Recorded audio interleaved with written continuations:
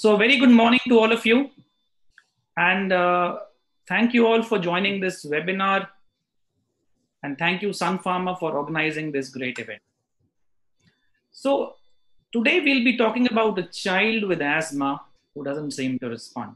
Now, this clinical situation is not rare. So, a child with parents might just walk and into your clinic and saying that my child is not doing well.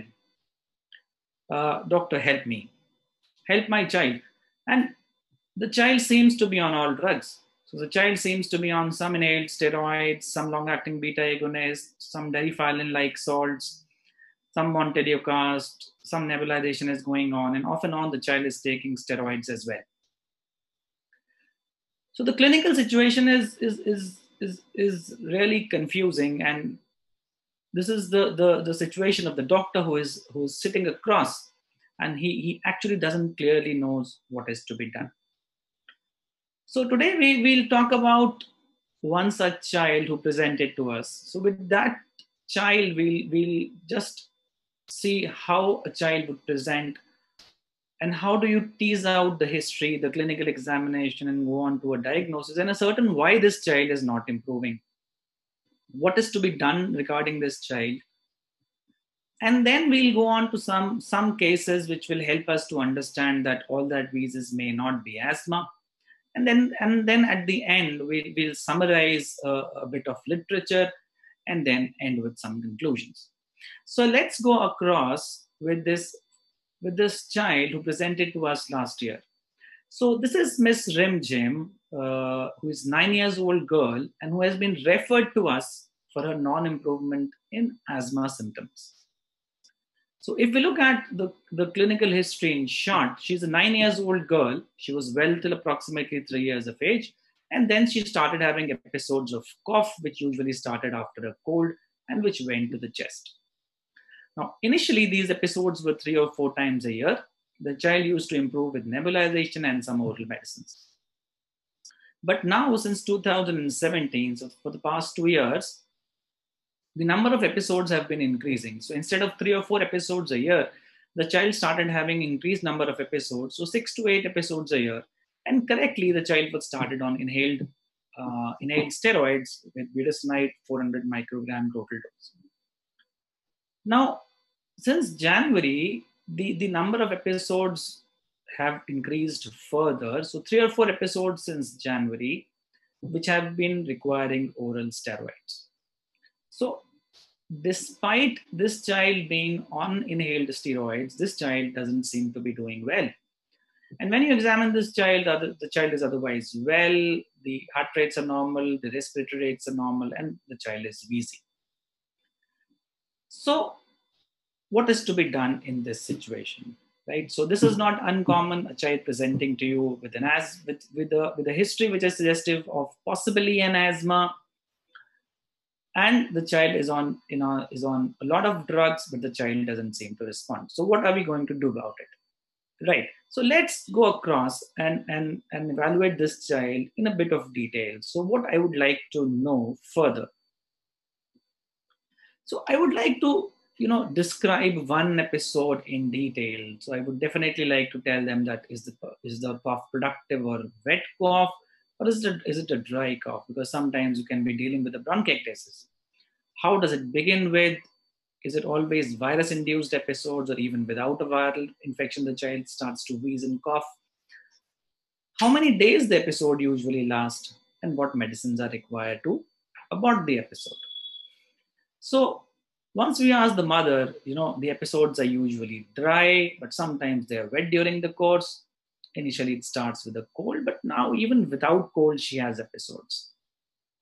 Right? They used to last for 5 to 7 days, but now they're getting prolonged. So they might be lasting for 10 to 15 days. And these things are all important because if you're dealing with asthma episodes, then prolonged cough is something which makes you feel that this child possibly has asthma. And the child requires nebulization with steroid syrups as well. So that tells you the gravity of situations. Now, what else would I like to know? So I would like to know the information on severity of the episodes. right? So how many times the child has been required to go to the emergency in the hospital? Has the child ever been admitted in the hospital? Has she ever been admitted to the PICU? So when we ask the mother, she has required 1 or 2 ER visits in a year. She gets breathless and has to be taken to the emergency in the night. She has been admitted once 3 years back, that was in the ward. But last year she had a bad episode and she required an ICU admission. Now, we would like to know about seasonal variation because that is again typical of bronchial asthma.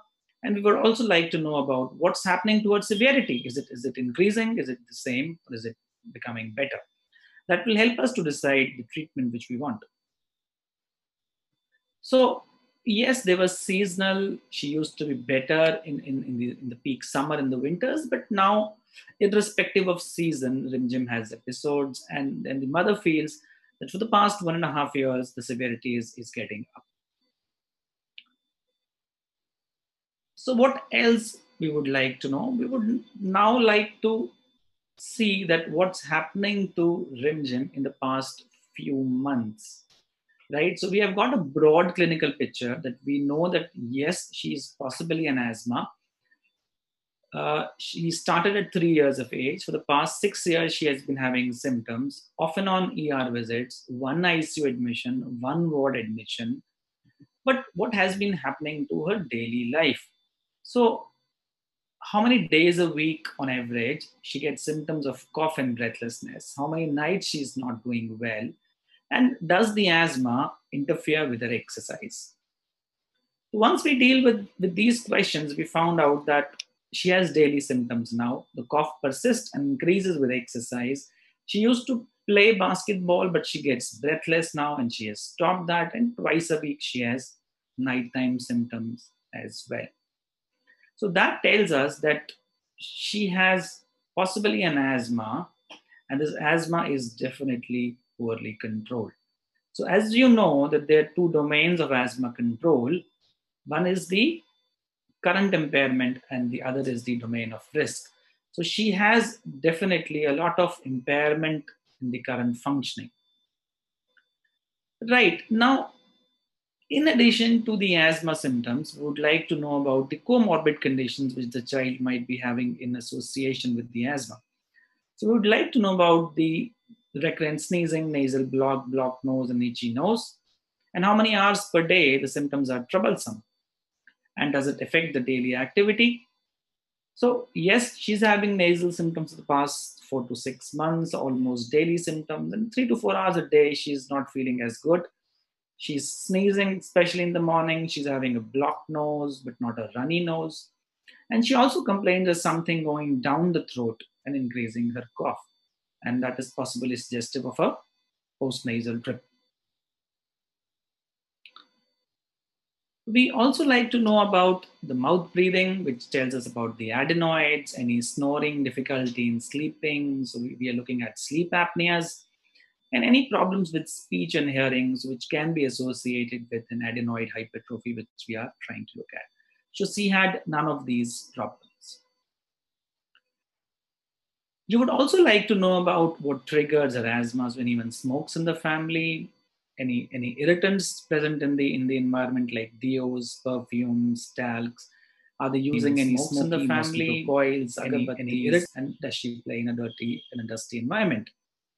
So yes, father occasionally smokes. She is fond of deos, perfumes, but they're not sure about the school environment. And then we would definitely like to know about the medicines which she is using and how is she using. So very important question is inhalers. So when were they started? Who gives it? How often do you think the doses are missed? Are you using a spacer in association with your inhaler? How do you take it? And at the end, do you know what are the benefits of inhalational therapy? So she was started on inhalers last year when she got into the PICU. She is usually supervised by the mother, but now she feels that she's well trained and Rimjim is 9 years and she can take the inhalers herself. How many doses are missed? Well, doctor, I'm not sure. She might be missing a few. but the mother is not supervising, so she's not very sure. And can't she use a inhaler without a spacer, doctor? I have seen it in a lot of television serials and films. She's quite grown up. What is the use of the spacer? And when we asked her that, do you know about the benefits of inhalational therapy? Well, doctor, we were asked to use inhalers.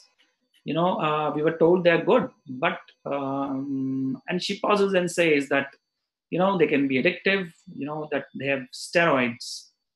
And my doctor who started said that they have to be taken at least for a year or even longer. And doctor, do you think it cures her asthma?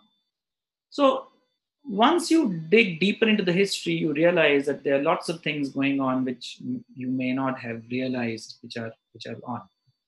So although she has been started on inhalers, there are a lot of apprehensions in the mind of parents, right? And that can be one of the reasons why this child doesn't seem to improve. So let's go ahead and see what's happening to Rimjim. So when you examine her, her weight is fine, she's well built, her height is okay. She has no other significant findings, no atopic features. Her chest seems to be normal in shape, and she has a bilateral polyphonic wheezing. And you examine the other systems in detail. So the cardiovascular, the abdomen, and the CNS seems to be within normal limits. Now, it's a part of our examination that we would always ask parents to show how you are taking your inhalers. And let's see, can we improve it? We might be able to do that. So I can take it well, doctor. There are no issues. I've been trained well. So that's the usual question the parents. This is the usual answer which parents will give you. But we are also a bit adamant in all these things. So we always tell them, okay, let's see. We might be able to improve it. And once she was taking her inhaler, the canister was empty. She did not exhale well. She did not inhale well once she had actuated the inhaler, and she did not hold her breath well. So we realized that there are lots of problems with the technique. That might be a reason why Rimjim is not improving. So let's summarize Rimjim here before we go on. So what we are thinking about is that what is the possible diagnosis? Are we all sure it is asthma and it is nothing else? So do we have a possible differential diagnosis? How would you classify her control? Do you think this is partially controlled, well controlled, or poorly controlled? Does she have any comorbid conditions? And has the family received adequate asthma education? So do they know about the disease? Do they know about diagnosis? Do they know about the dose of the drug to be given, how it is to be given, what are the delivery issues, and do they know about trigger and allergen avoidance? So we went ahead and investigated Rimjim. And the most important investigation in such scenarios would be to do a lung function test. And this is a typical spirometry trace which you would find in a child with asthma. Now, if you look at this graph carefully, then you can find two curves, the blue one and the red one. So the blue one is the pre-bronchodilator curve, and the red one is the post-bronchodilator curve after we have given 400 micrograms of salbutamol. So if we look at this graph, then this graph appears to be slightly smaller in size. And if you look at the shape of the curve, then this part of the curve appears to be more of scooped. So it shows a lot of scooping, which tells us that this curve has obstruction. And the post-bronchodilator curve is much better in shape and size, and this scooping has gone. And if we look at the values, then look at the FEV1s and the FVCs, and you can see that the FEV1 by FVCs are low. The FEV1 by FVC ratios are reduced, suggesting of obstruction. And once you repeat them after giving a bronchodilator, then you can find a significant reversibility in the FEV1s. So it suggests a reversible airflow obstruction, and that is consistent with the diagnosis of asthma in this particular child. So finally, With regard to Rimjim, we can conclude that she has an asthma, there's no doubt about it. We have a lung function which shows obstruction, which shows reversibility. She has comorbid conditions in the form of allergic rhinosinusitis. And let's identify the reasons why she is not well. So, reasons for poor control could be poor adherence, improper technique, allergens which have not been taken care of, comorbid conditions like allergic rhinosinusitis, and she might be getting an inadequate drug doses, and we might consider doing a step up of treatment. So the family was given education regarding the diagnosis of asthma, the need for inhalational therapy, and the devices which are available. We reinforced the need for adherence to medicines. We demonstrated and checked the technique and did a trigger avoidance. So we added intranasal steroids for the comorbid allergic rhinitis, and at this moment we added LABA to the inhaled corticosteroids to make her better. And in addition, all children with asthma, especially if they have ER visits or if they have admissions, they would need an asthma action plan. So ideally, all patients would need, and this asthma action plan has a green zone, yellow zone, and has a red zone. The green zone is doing well, and they need to continue their medicines regularly, even if they are well. The yellow zone is when the asthma is getting a bit worse, so what they are going to do about it. And the red zone is a medical alert. Then what are they going to do about it? Give a dose of prednisolone, give bronchodilator every 20 minutes for 3 times, and rush to a hospital. And these are asthma actions plan which are available everywhere, and this is something which we use in our clinic and in our hospital. So once you have decided on what step of treatment you are going to put the child on, you can step up or step down. And this is the latest GINA table for 6 to 11 years of age children. So you have step 1 to step 5. So step 1 could be either no treatment or SOS, short-acting beta agonist, but sometimes people advocate that low-dose inhaled steroid should be added. Step 2 is daily low-dose inhaled corticosteroids. The alternate options, but not as good options, could be montelukast. Step 3 is low-dose steroids with LABA or medium-dose steroids. Step 4 would be a medium-dose steroid with LABA and might need an expert advice. And step 5 is a poorly controlled child on these steps of treatment, which requires expert opinion, and you might be dealing with a severe asthma. So these are the steps which we have talked about.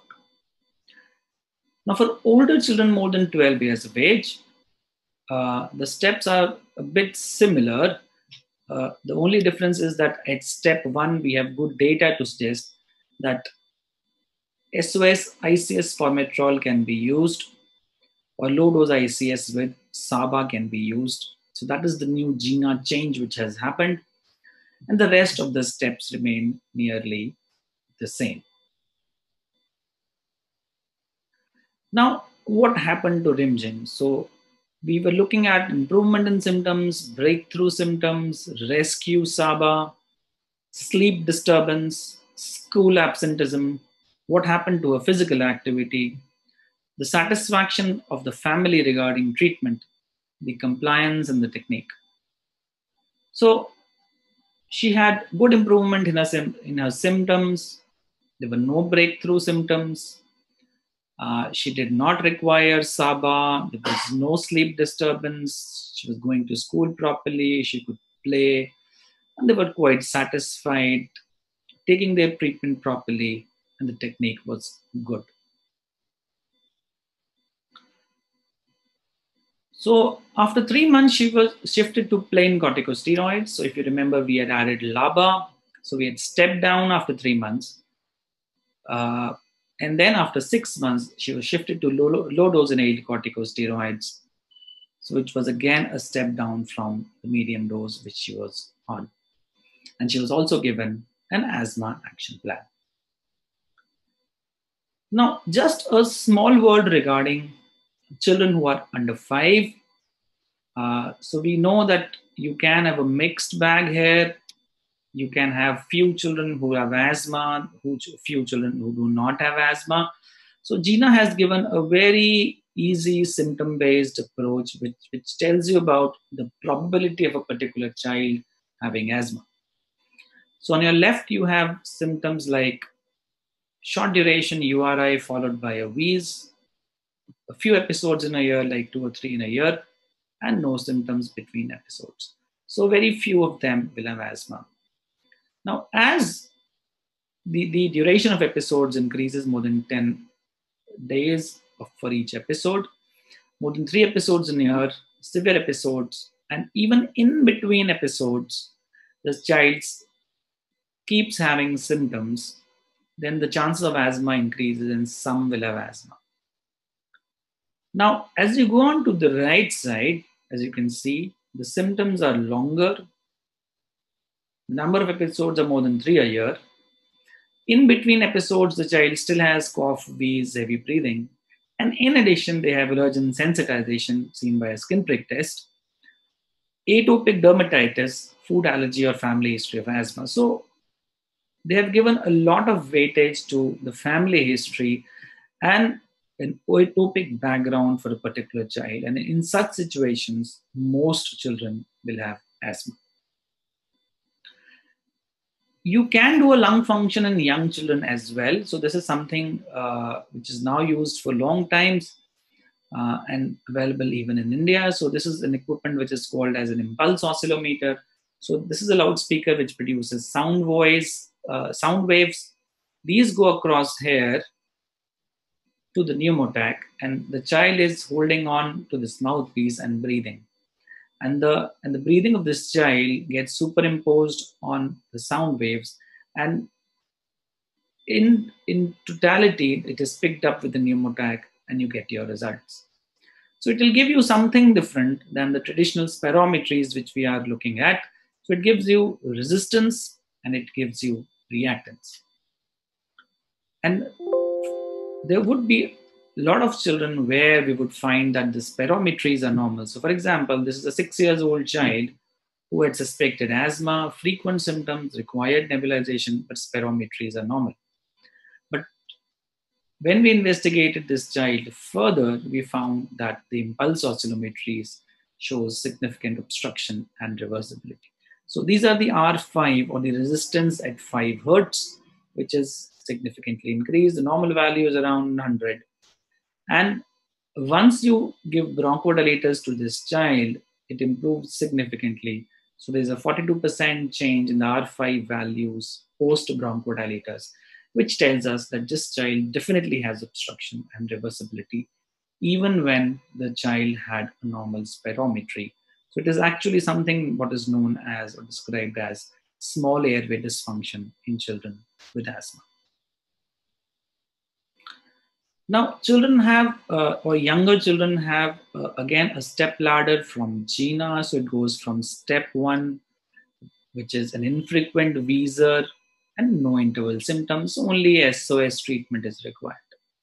Now, as you go on to step 2, so the symptom pattern is more consistent with asthma. So if you remember the table which I had shown, symptoms is in the middle one or the right side, and asthma symptom doesn't seem to be well controlled, or the child does not fall into a symptom pattern which is consistent with asthma, but the child keeps on having frequent episodes of wheeze. So child has one episode in September, then October, then November, and December.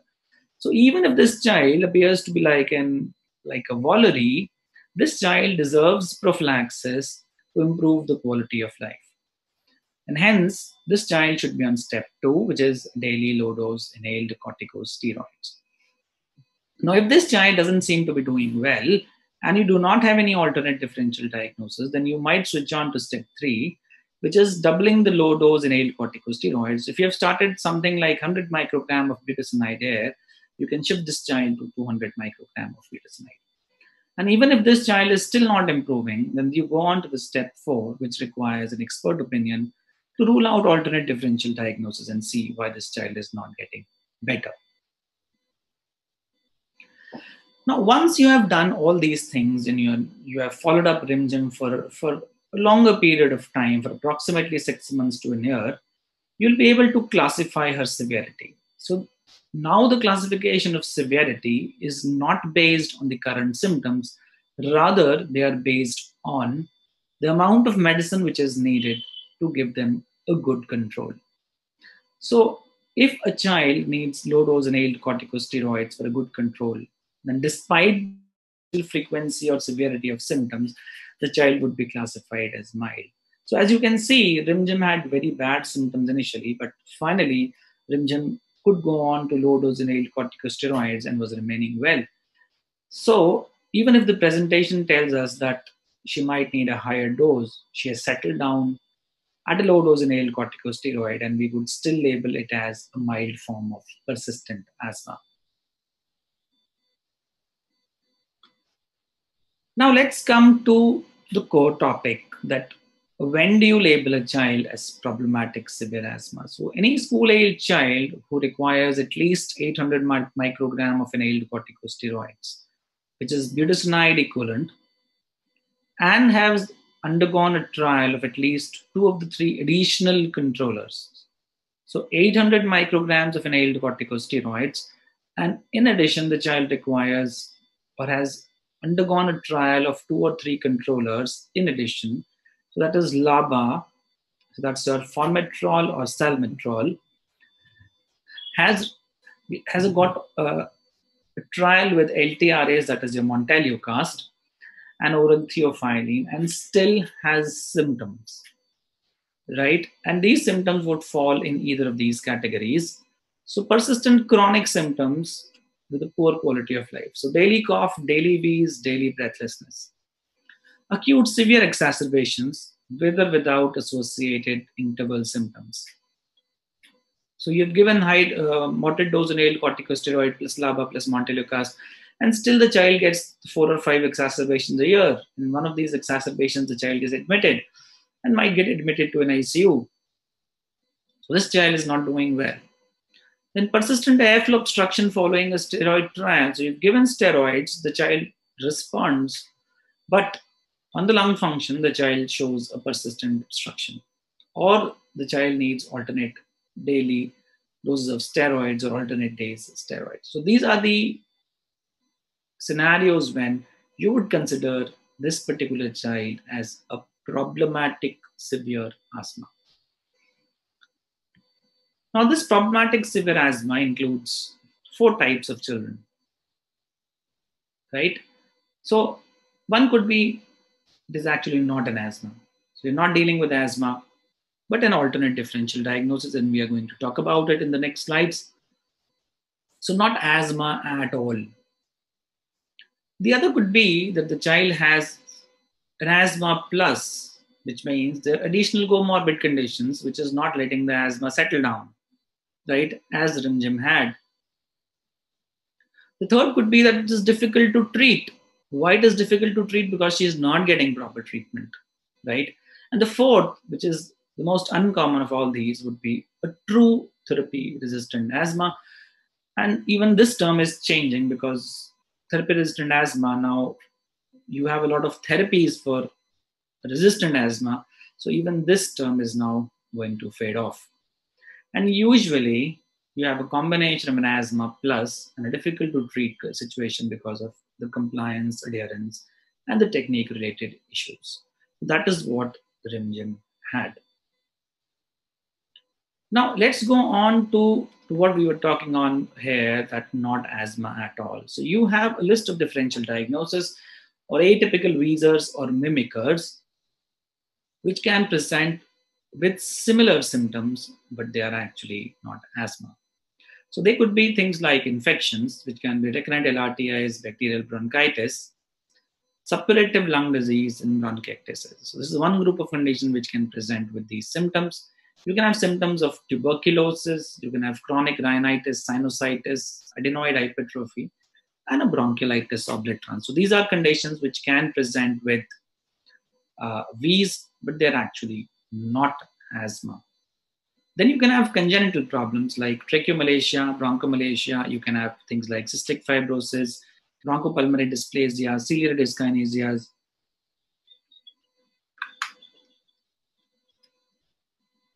And you can have things like immune deficiency, which can present like this.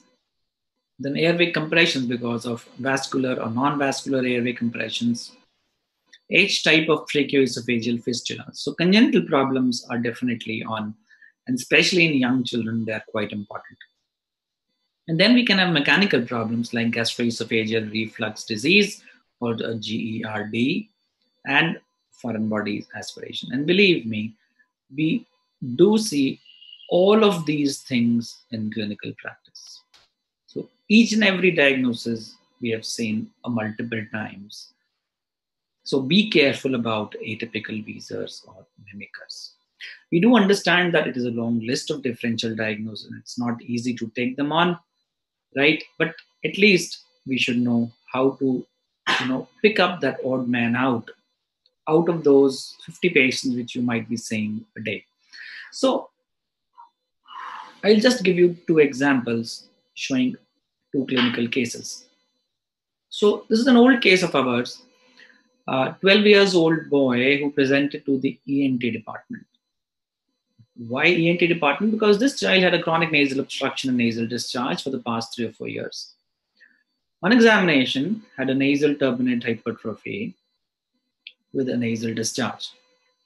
So the ENTs got a CT, and the CT was showing a lot of sinusitis. So pansinusitis involving the maxillary sinuses and the other sinuses as well. So it was a pansinusitis, and the child doesn't seem to be improving. So they had planned this child for a functional endoscopic sinus surgery. So how did we get into the picture? So when this child went to anesthesia for a pre-anesthetic checkup, they found this child has been wheezing. So this child was referred to pediatrics. So once we reviewed the history, there was a persistent nasal discharge, there was nasal obstruction, and there was a chronic cough and possibly a chronic wet cough. Now, this child did not have any severe exacerbations, aeroallergen sensitization, atopic dermatitis, any GERD symptoms, and no family history of atopy or asthma. So similar ENT findings, nothing else we could find. There was a bilateral polyphonic wheezing. So we also kept the diagnosis as asthma with rhinosinusitis. But this child wasn't improving with the asthma treatment which we had given. But why? So we had done a lung function. Again, you can see lung function shows a mild obstruction, scooping of the curve, low FEV1 by FVC values, but no significant reversibility. That's a bit fishy, but we thought let's treat it as asthma and let's see. And this child has 3 X-rays. So have a good look at these X-rays and what do you think these X-rays are telling us?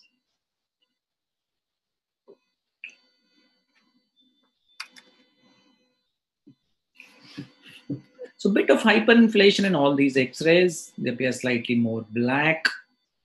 And this diaphragm seems to be flattened on both sides. Anything else? Well, we missed a lot of things on this X-ray, and that is what we had missed. So if you look at these X-rays carefully, then the marker was actually on the wrong side. It should be on the right side.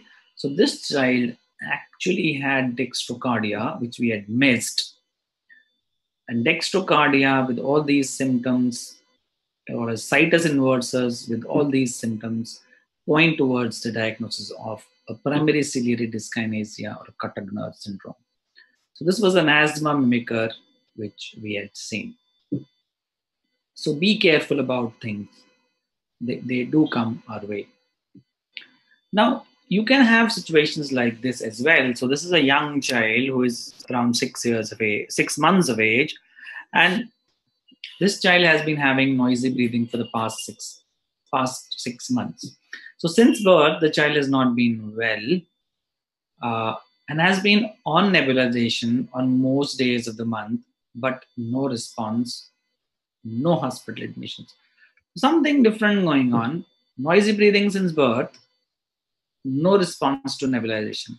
So let's see this video, and I hope I can play it for you.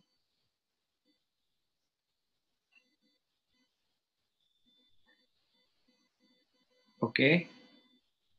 So look at the respiratory image carefully.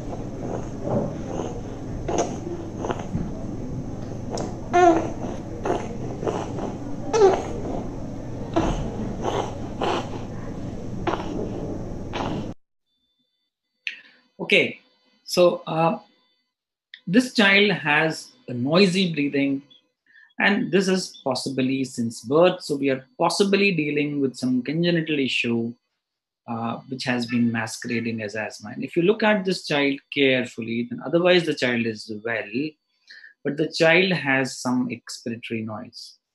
Fine. So noisy breathing could be in the form of a stridor, which is something like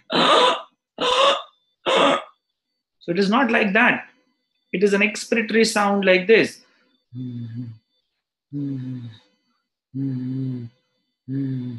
So this is a typical expiratory wheezing or a monophonic wheezing which was heard.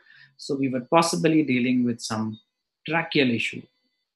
So we went ahead and we thought that this child possibly requires a bronchoscopy to look at tracheal compressions. And I'll just play this video for you. So this is the flexible bronchoscopy which we did. And as you can see, this is the anterior tracheal wall, this is the posterior tracheal wall, and in between you find that the trachea is actually collapsing. So hardly any space can be seen here. And as I go down, you'll be able to see the carina and the trachea. So you can see the posterior tracheal wall, the anterior tracheal wall is almost approximating, and you can't find any space here. Now, as we are going down towards the carina, you'll be able to visualize the bronchus. So you can see the left main bronchus here.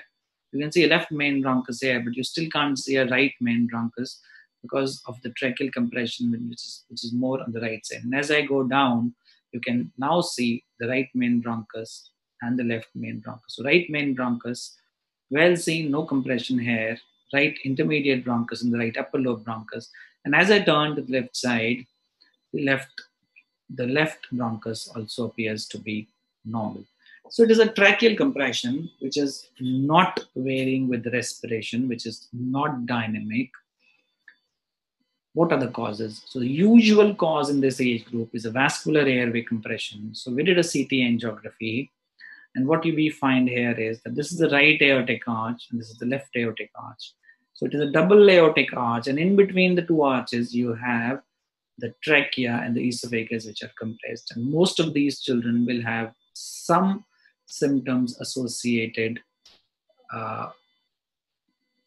some esophageal symptoms associated. So usually they would have some amount of dysphagia in between. So be careful about congenital lesions. Right, so let's go on and see the theoretical background regarding these. So if you have a child who presents to you with a difficult asthma, the step one is to confirm a diagnosis and look at differential diagnosis, which we have just talked about. Then you look at the contributing factors to symptoms, exacerbation, and poor quality of life. So you have to go back and drill down the whole history and examination again and again and see what we are missing at. And then you try to optimize treatment. You optimize the technique, deal adherent issues, treat the comorbid conditions, and you might need to step up treatment as we had done for Remgen. Right? So once the child presents with this, you have to go from step 1 to step 3. Now, once you have done this, you review the child in your clinic for the next 3 to 6 months and assess the response. And After doing all this, if the child is still not well, then you can label this child as a severe asthma or a therapy resistant asthma. So, any child who presents to you today cannot be labeled as a therapy resistant asthma or a severe asthma. You have to follow this child up for the next few months. Look at all the things which we have talked about in the presentation today. And after 3 to 6 months of treatment, you would be in a position to clearly say whether this child responds to the therapy or not, despite these adequate steps. So if this child is not responding now you have to phenotype this child to decide treatment. So we need an FeNO or an exhaled nitric oxide, blood and sputum eosinophils, skin prick test, or an immunocap to look at what's going on. Is it an IgE mediated asthma or not? Now, as you go on and assess this child, we have to look at type 2 inflammation or the eosinophilic inflammation. So how do you judge that? So blood eosinophil is one marker. You can have an FeNO of more than 20 or sputum eosinophils of more than 2%, or asthma you find is clinically allergen driven. So these are the indicators which tells you that it is a type 2 inflammation or an eosinophilic type of asthma which you are dealing with. So now you can divide your children with severe asthma into two groups, eosinophilic and non-eosinophilic. So even at this step, or what is known as a step 6A, we are still going to optimize treatment. Look at adherence again, because there would be a lot of patients who, despite being severe, are not adhering to treatment, and you can use smart inhalers, and one of the devices is now available even in India. So these smart inhalers can trace each and every dose which has been taken by the patient in a digital form. Try high-dose inhaled corticosteroid for 3 to 6 months. Consider using tiotropium, and we are just going to talk about tiotropium in the next slide. Consider a possibility of GERD, bronchopulmonary aspergillosis, rhinosinusitis, and treat an atopic dermatitis if it is there. Now, in non-eosinophilic patients, the rest of the things remain the same. You might try macrolides. And if the child is actually behaving like non-eosinophilic, then you should be more digging into the differential diagnosis and considering a CT chest, a bronchoscopy, induced sputum, because you might be dealing with a bronchiectasis, and hence this child is not showing the correct phenotype. Now, tiotropium is basically an anticholinergic drug which can be used for children more than 6 years of age and adults with poorly controlled asthma, and is currently an option for step 4 and step 5 of GINA. And there have been large randomized controlled trial with childhood difficult to treat asthma, and it has been a good add-on. It improves lung function, it decreases the risk of exacerbation and slows the worsening of disease. And we have some amount of data in 1 to 5 years as well, but in less than 6 years of age, it is still an off-label use. How does tiotropium act? So the mechanism of action appears to be complex, but it has to deal with modulation of bronchomotor tone, inhibition of smooth muscle remodeling, inhibition of Th2 cytokine release, inhibition of chemotactic mediators, eosinophilic recruitment, modulation of goblet cells, and increase in cough threshold. So you can read about tiotropium if you feel you are interested in this. And these are the key trials which are there. I'll not go into details because of the paucity of time. And we have meta-analysis also which are published. So in 2017, we have meta-analysis of tiotropium in school-age children, and we have safety data in children 1 to 5 years as well. So once you're done with 6A, you have classified your child, and still the child doesn't seem to respond. It breaks into two arms. The first would be that, can the family afford, or do they have an access to biological treatments? So that is your omalizumab and rest of the drugs. So that is the anti-IgE, and we'll just going to talk about it. Or that is not available, not possible. Then you can optimize again and see whether you can add on a LABA, tiotropium or put this child on low dose oral corticosteroids on alternate days to maintain this child. Now, the step 6B is basically for biologicals.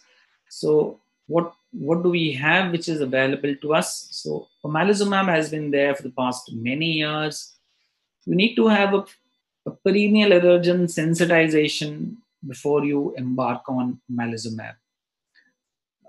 It has to have that IgE range and the weight range and a specified number of exacerbation in the last year. Only then omalizumab can be used. Then you have something new which is available, which is known as an anti-IL-5 antagonist, which is known as mepolizumab, which is now available in India. And European agencies have cleared it for more than 6 years of age. It can be used for eosinophilic asthma. We also have dupilumab, which is also approved, which is an anti-IL-4R antagonist. Now, again, you can titrate your response. If it's a good response, you reevaluate, gradually reduce the number of drugs, but keep the child still on inhaled corticosteroids. After a period of a few months or a year, try and withdraw the biologicals and maintain this child on low-dose inhaled corticosteroids. For poor response, the options are not very good. Some people are still considering bronchial thermoplasty, but we do not have data as of now, especially for children. So let's conclude with our take-home messages that most children with difficult to treat asthma are due to a combination of faulty basic steps and comorbid conditions, as we have seen. A systematic approach will help to sort out most of these children. Do remember that all that wheezes is not asthma. You still need to look at the differential diagnosis. So, am I sure this child has asthma? Is there nothing else which is going on? And a small number of children have truly a severe asthma and they require an expert opinion. So, when do we need to refer a particular child with asthma to an expert?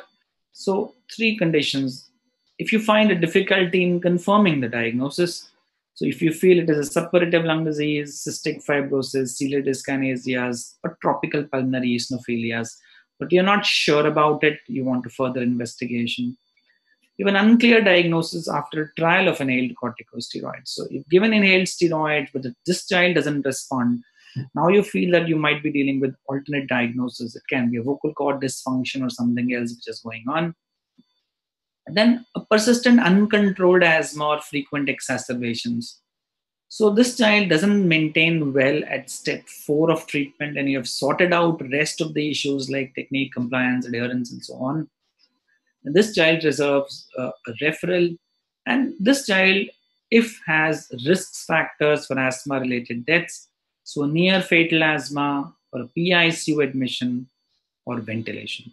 So these are the indications of referring a child to an expert. So we end by enumerating what services we provide at our hospital and at our clinic. So we're providing bronchoscopies for all ages. We do bronchoscopic extraction of foreign bodies with the flexible scope.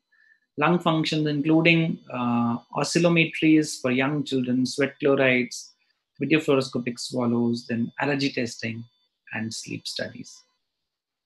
So I end here my talk and I would hand over to Dr. Abbas